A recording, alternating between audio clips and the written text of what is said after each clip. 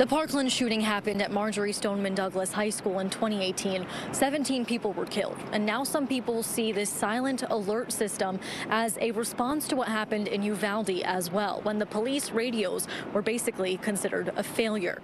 This is similar to bills in other states that have been already adopted. Senate Bill 838 will require all public and charter schools to install the silent intruder alert technology in their classrooms by the 2025-2026 school year. State Representative Sean Theory is the House sponsor of the bill. She says almost 95% of school districts in the state have applied to receive funding. She says state lawmakers and the governor have provided more than $1 billion in grant money to prevent this safety upgrade from becoming an unfunded mandate. Alyssa's parents were among those at Tuesday's bill signing alongside the governor. State lawmakers also closed a gun purchase background check loophole involving juvenile crime records. Alyssa Alhadeff, Alyssa's mother, believes Texas can do more. Florida has raised the legal age to buy a long gun to 21, matching the federal handgun law.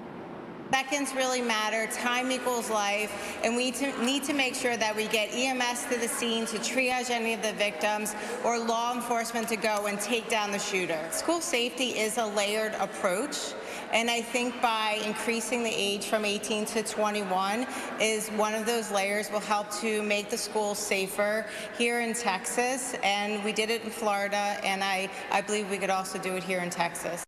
Legislation was also passed requiring schools to have armed security guards on campus, but critics of the law say not enough money was poured into school funding for those armed security guards, and civil rights advocates say that this could cause discrimination cases. Reporting at the state capitol, Kelly Saberi, Fox 7 Austin News.